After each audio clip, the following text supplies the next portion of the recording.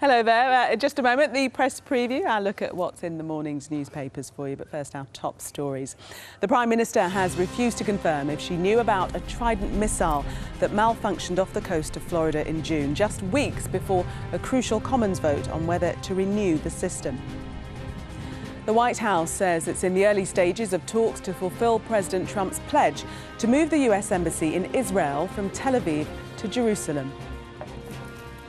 A police officer has been shot in a drive-by attack at a petrol station in Belfast. It's the first shooting of its kind in Northern Ireland for 8 years. You're watching the press preview on Sky News. Joining me this evening, journalist and talk radio presenter Julia Hartley-Brewer and Daily Mirror columnist Susie Boniface. Well, time now to take you through the stories on the front pages, first of all. And the Prime Minister has written in the Eye about her plan to reboot British industry, saying she wants to break down barriers to success. Theresa May also features on the Guardian front page, but with the focus on accusations a failed Trident missile test was covered up. The Mirror has that story too, calling it May's missile crisis. The Metro focuses on Mrs May's upcoming visit to the White House. The headline says, "I'm no pussycat." May's trade deal will open door to US job. That's the Telegraph's take on the Prime Minister's talks with Donald Trump. The Financial Times says Mr Trump has set the tone of his presidency with an attack on dishonest media.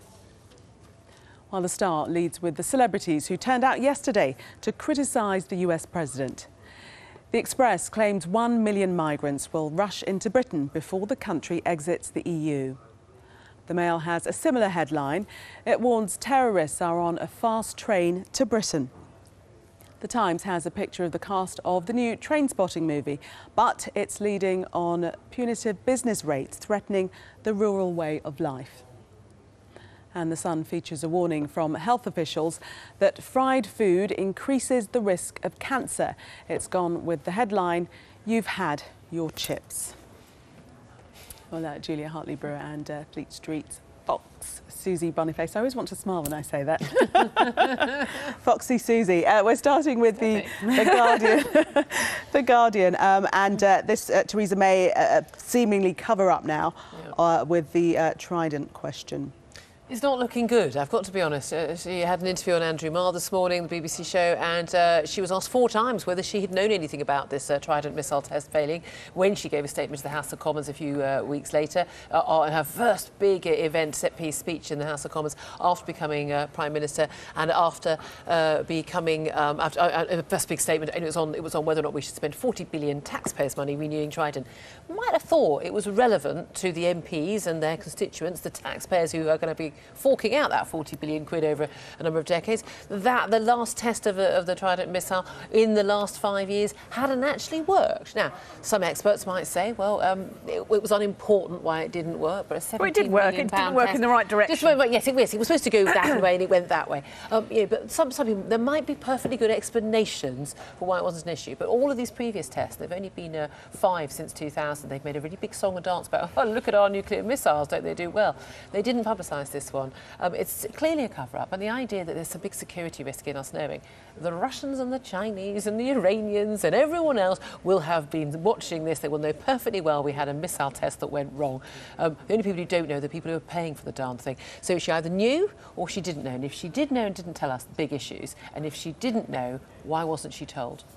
Yeah, and if you're being asked, did you or did you not know that this missile had gone awry? 4 times. 4 times. And there are only 2 possible answers. Yes, I did, and no, I didn't. And if you say, yes, I did know, that's absolutely fine. I mean, she wasn't Prime Minister at the time of the test, but she was shortly afterwards. She was just before this vote. She should have had a briefing. She should have known about it, certainly. And there is no harm at all in her saying, well, of course I knew. I'm the Prime Minister. What do you expect?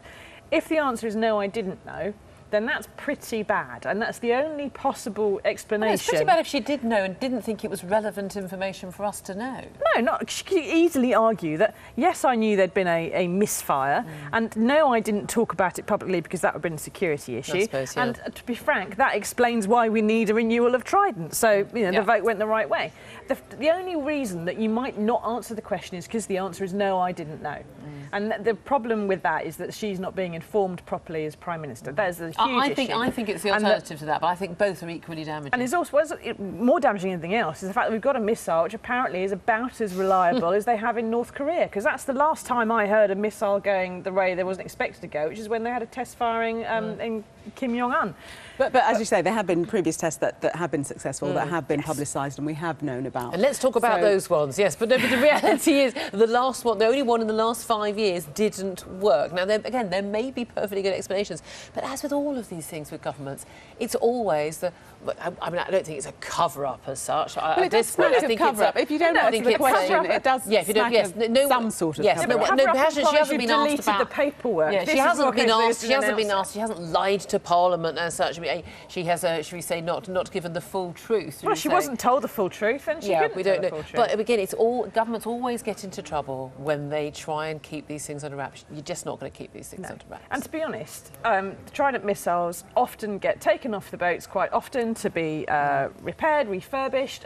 Old missiles get broken down and refurbished, and then new warheads put back on them again when they go out. It's a normal process that happens. It's entirely possible that there's some guidance chip in there was put in wrong, went awry, was made on a Friday afternoon. The normal excuse for these things. It does happen. But because of the lack of information, it has sparked more interest, and she's on a bit of a damage limitation path now, following on from not answering the question. Yeah, exactly. And because it's potentially, although it wasn't Arda, potentially a nuclear missile, there's lots of, Jeremy Corbyn's in the world getting terribly excited, going, oh, we'd have bombed the wrong place. It's not quite how nuclear missiles work. If it had gone wrong, it would have just gone splat. It wouldn't have been a nuclear destination. But still, it causes a huge fuss. She should have just answered the question, because not answering the question makes more of a well, and there will be more questions. We're already the second day of the story, and another couple of days starts being a bit more of an issue. Staying with Theresa May, front page of the Telegraph, and this is about her future trade deals and this trip that's been brought forward. She's off to the States this week. Yep, she can't open the door to any US jobs until after we've actually Brexited. Not just trigger Article 50, but actually be out of Europe. We can't officially agree or even really take part in formal negotiations with the US until after that. So, and we've already got about 1 million jobs in both countries that are reliant upon the other country, if you see what I mean, and companies that are operating in one of those countries. So she's not open, she's kind of just admitting that those jobs are currently there, that she would like to do some deal at some point in the future. The way Brexit's going, it's entirely possible those negotiations would happen after Trump has left office, because he's either the oldest president they've had for a long time and won't make it health-wise. He's the oldest president ever to be inaugurated, isn't he? Or he just, goes completely insane and gets sectioned. So whatever trade deal there may be well after Trump's time, one way or another. I mean, the thing is that there are going to be talks. Of course, there are. We already know there are talks with Australia, New Zealand. These are going to be ongoing at the same time. Not that we've got that many trade negotiators, but again, a lot of this stuff is in principle. I know the detail down the line you have to work on, but a lot of this stuff in principle. And look, the biggest issue over here is Trump and his protectionism, and that's a massive issue. And this whole America First line that we heard at the inauguration speech. But the issues that he's got with China, the issues he's got with Mexico, are very different in terms of trade deal with Britain, because we're not competing on cheap, low cheap costs of labour and the like. We're not competing on that basis. We're going to be competing in other high skilled jobs. I think this is a fantastic opportunity for us, and actually this couldn't have come at a better time, because we had a president in Obama who he's looking to Merkel. The final phone call that he made to a foreign leader was to Merkel. She was his go-to gal as an ally, not Britain. He had no interest in Britain at all. Trump considers himself an Anglophile. How do you read President Trump's future relationship with Europe? with Europe, look, he doesn't like the EU. He doesn't like anybody, does he? I have to say, one of the things that I totally agree with him on, and good God, I find myself struggling to say those words, is NATO, and not about NATO being obsolete, but the fact that all these countries, including Germany, which has been running a surplus for God knows how many years, and spending only a fraction of its NATO commitment, a treaty obligation, by the way, on defence. The reality is that American taxpayers have been subsidising European security for the last few decades, and it's unacceptable. We all need to pay our way. Britain has been, but again, only just on a technicality. We shouldn't be American taxpayers paying to keep us safe from Russia. It should be us. And I think he's calling Angela Merkel's bluff, and quite rightly. We'll stay with politics. The Mail next. Let's have a look at page 8. This is Jeremy Corbyn and article. Yeah, Jeremy 50. Corbyn can't make his mind up about something else. He can't make his mind up what things he's not going to make his mind up about next. He said the other day that I'll make my MPs back Article 50, Labour will back Article 50, the British public have voted for Brexit, this is what's going to happen, there is no way we will try to hold it up. Then it turned out that Clive Lewis, one of his shadow ministers, said, well, actually, I would probably vote against Article 50. I don't think we should be triggering it now. At which point, Jeremy Corbyn then starts to look like he's going, well, I can't actually make them do it, so actually I won't say that I want them to do it. Therefore, I won't be looking like I've been humiliated because they've ignored me and rebelled against me. I just won't make them rebel against me in the first place. And then you turn around and say that what he said last week is now completely different, and we're not going to have a three-line whip at all. Actually, well, according to that, Her Majesty's official opposition, folks. Mr. Corbyn may agree to a free vote on the issue now. That's been moved. So, but he's moved. But again, it's either party policy or it isn't. But again, I find probably more shocking than of this incompetence of the Labour leadership. Well, is it incompetence, or is he listening to the various voices within his party? If your party, you have to have a party line. It is not possible on the single biggest issue in facing this country for the next 10 years to not have a party line. We've got 2 by-elections coming up, both Labour seats, both are looking really questionable. One to the Tories, possibly to UKIP at this point. It's very dangerous. But the main thing is, as a Brexiteer, one of the things I find so outrageous, though, is the likes of people like Clive Lewis, the Shadow Business Secretary, saying he doesn't think we should trigger Article 50. There is a formal, clear mandate, moral mandate for Article 50. Of course, we're going to see the Supreme Court judgment on Tuesday morning, the Gina Miller case. Pretty much everyone expects it to go against the government, and then we're going to have a bill. Theresa May has already said there's they're going to be that. Yeah, but again, and we've been told, oh, don't worry, the Commons will vote through, and the Lords. But the fact there will be democratically elected MPs who are going to vote against something which they themselves only a year or two ago gave a 6-to-1 mandate to have a referendum and give the decision to the British people, I find absolutely shocking. And I really think the MPs who do you really think Parliament's going to overturn the referendum? No, they're going to do the fact that any MP would vote against the mandate. Well, we don't know that any of them will.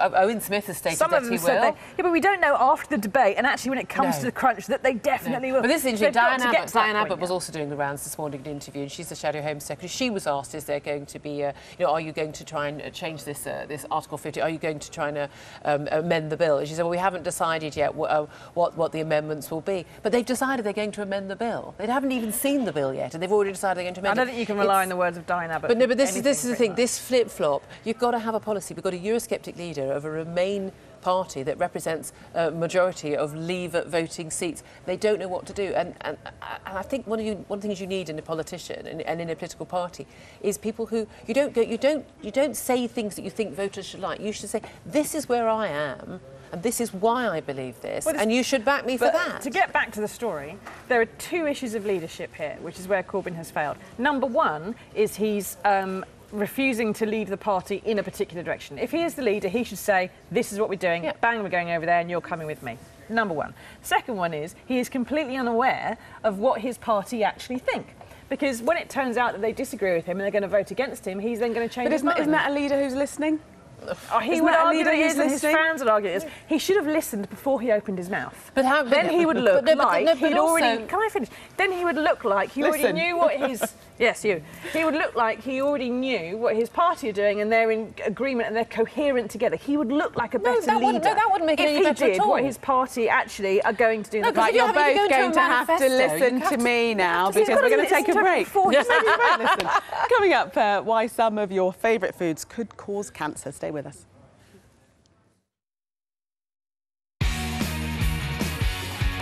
Sky News Snow Report, sponsored by SkiSet, the online ski rental network.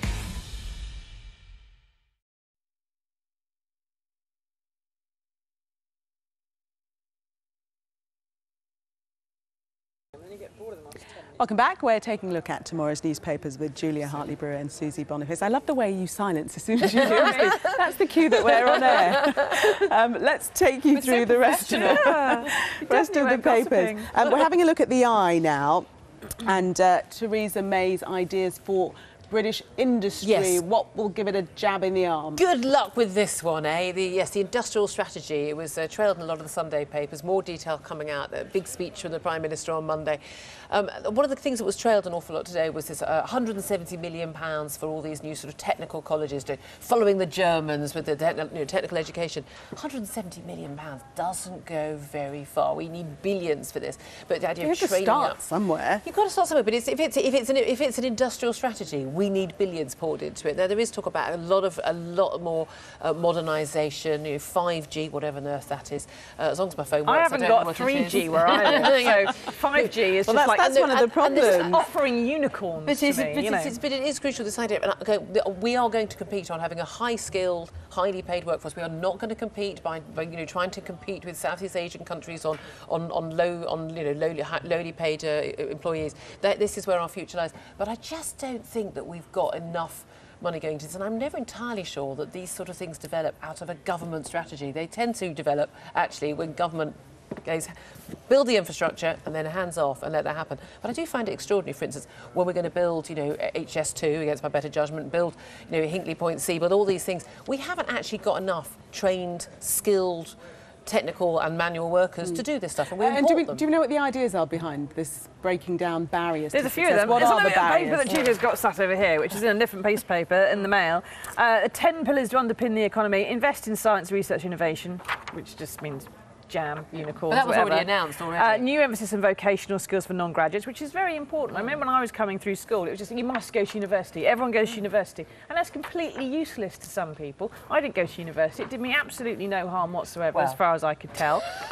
And everything's fine. No, I think that's a really important part of it. But say 170 million quid is going to solve that. I know. It's just also nonsense. going to upgrade various bits of infrastructure, including flood defences. Now, that costs billions alone. And the flood, as we know in the last few years, the flooding's been really bad. It's cost billions of pounds worth of damage and insurance costs and so on. And that's not just a pillar to something else you just chuck away as part of your industrial strategy. But there is a It's real template. There's a funding. template, so there's a start. Might not be as much as we want spent straight away, but it is a start. Let's continue on page 4 of the Times. This is about voters' views on Parliament. Yes, and finally, people are starting to think like me, or at least 25% of On the the world building. think like me, which is that if this House of Parliament, they keep saying it needs billions of pounds of refurbishment, it's going to take a decade to do, they've got to move out, they've got to go somewhere else, it's going to cost even more billions, blah, blah, blah, blah. Why don't we just knock the damn thing down? Oh. Or sell it to Donald Trump. He can paint it gold and he'll look after it. It's not our problem anymore.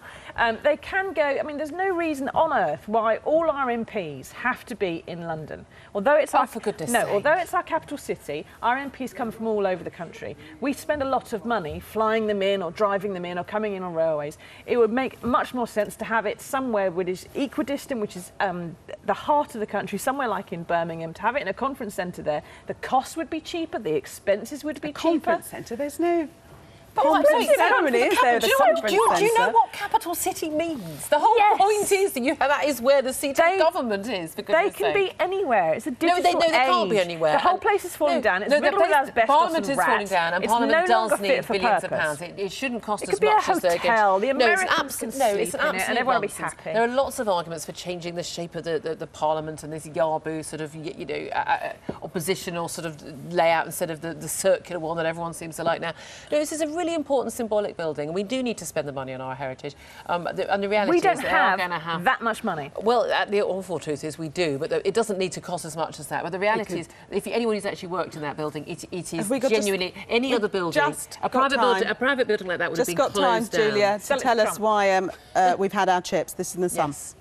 Yeah, I mean, all of the papers have got this, many on the front page, which is, I love that, boffins, but scientists basically, despite not a specific study proving this, say it's burning, well, having a toast too browned, chips and roast potatoes Crispy apparently roast could cause potatoes. cancer. Basically, everything causes cancer now. All this Don't does enjoy life. is make me want chips. I haven't had chips for quite a while. I had now. roast Right. potatoes this afternoon. They're I'm not very going to stop crispy. browning my toast because then it won't be toast. Very, very quickly, last story. Teens can't smell sweat. As if we needed science to tell us this. And is this all teens, or is it just teen boys? Well, this is the thing. They haven't actually broken it down by gender. And anyone could tell you that teen girls are very, very attuned to the smell of sweat. If you go in... Well, I remember going into sport and PE lessons with girls. The amount of deodorant that was sprayed in the washrooms was incredible. Susie and Julia, we haven't differentiated between teen boys and teen girls, but suffice to say, I believe they can't smell at all. Thanks for joining us. Stay with us.